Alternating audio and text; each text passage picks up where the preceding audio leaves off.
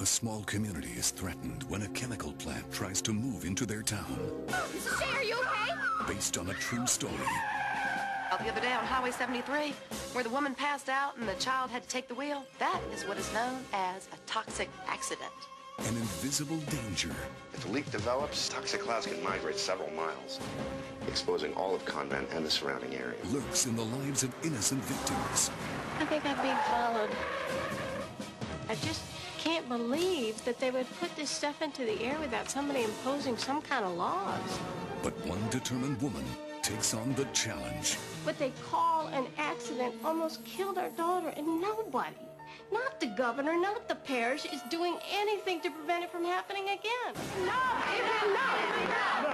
And the huge corporation never realized the power of a group of angry mothers fighting to protect their families. Why do you think they call it Cancer Alley? Laura Innes. They're scared of you, Pat, because you're right. Taking back our town.